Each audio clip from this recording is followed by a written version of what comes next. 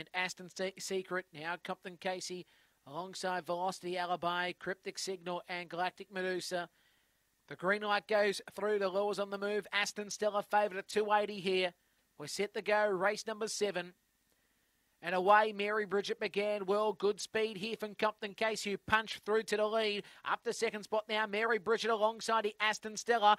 Galactic Medusa's on the outside, a Cryptic Signal. Then came Reoffender with Aston Secret and Velocity Alibi in the tail. Compton Casey leads, Mary Bridget and Aston Stella out after it. But Compton Casey clear wins the prize for Mary Bridget second. Third goes to Aston Stella. They'll follow next by Cryptic Signal. Then on its outside, we had Compton Casey, Reoffender, alongside here, Galactic Medusa, and back in the rear of the field here would have been Cryptic Signal, and the race time will be 22:09.